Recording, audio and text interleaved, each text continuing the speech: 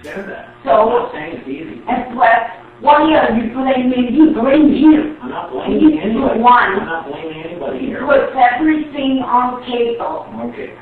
And it's $500. We can't afford it.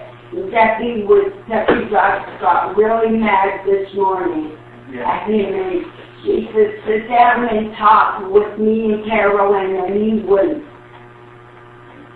So what do you want me to do about it? Well, like every office is that they talk to him, because this is not fair for me to put up with at all. The counselors won't do it, and they won't let him. Well, he doesn't have to listen to me either. Well, then he'll continue.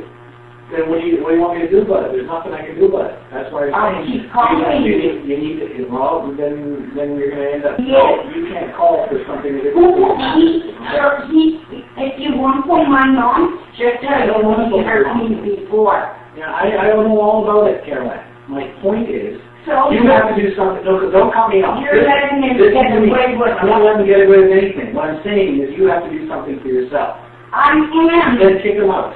He won't. He's decided here too. I'm just saying. Well, the money has to go. I want to go, but I can't We're find not going to keep anyone. going back here for things that you guys can't get along. So what? If he hurts me, you won't. I didn't say that. I said if you can't get along, I'm not going to keep That's coming why back here. I phoned you, because I'm scared of you. No, that's not what you told me. Yes, I did. No, it's not what you told me at all. We tried to change it after I I said that's didn't not come reason. for nothing. Yeah, well, it seems you did again. No, I didn't. Yeah. Well,